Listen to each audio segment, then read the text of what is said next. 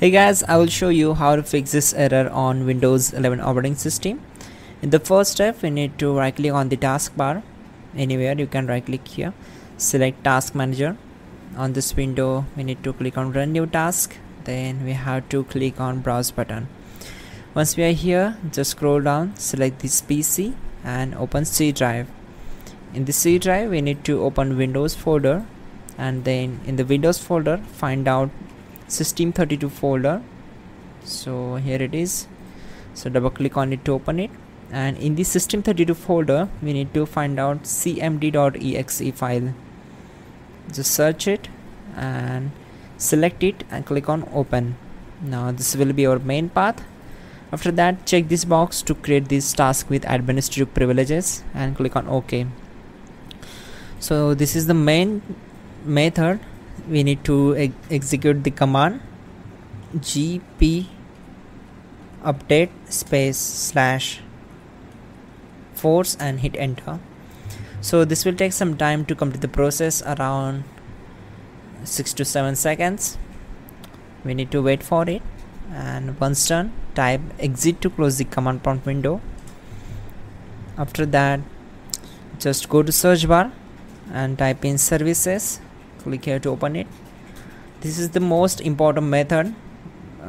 We need to find out the Windows update. Just scroll down, keep scrolling, and simply right click on Windows update, select properties, then we need to set startup type as automatic, click on apply, and then simply we need to click on start, select start and click on OK.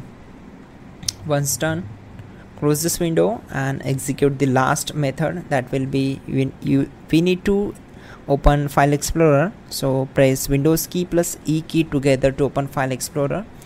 Then we need to select this PC, open C drive, then open Windows folder, then open System32 folder. Okay, this time we have to open software distribution folder. So just search it in the Windows folder. So here it is, Windows folder, and we need to find out software distribution folder. Just double click on it to open it, then select all these files, right click on it and click on delete. We have to delete all these files from the software distribution folder, and this will take some time to complete the process. Check this, keep it, and once done, we need to close this folder and then restart the system. That's it guys, your problem will be solved and you're good to go. Don't forget to like the video and please do subscribe the channel.